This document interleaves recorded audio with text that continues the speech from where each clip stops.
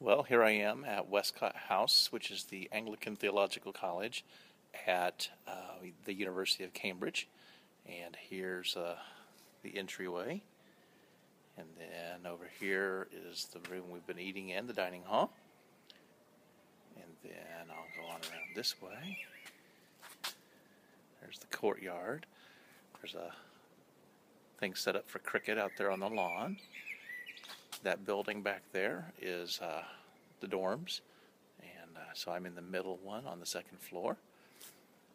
Then patio up here, that room up there with the black porch and awning is the Center for Ecumenical Studies and seminar room, which is where we've been having our classes. And then down here, the big opening is a commons area, kind of like a student lounge.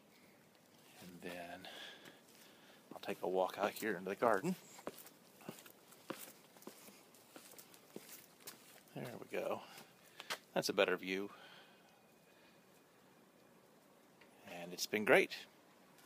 Absolutely loving it here. We just went on a walk to downtown and saw King's College and the Royal Parade and a lot of really cool places, and picked up some postcards and souvenirs, but I'm just loving it here. Not just what we're getting to see, but all we're getting to learn.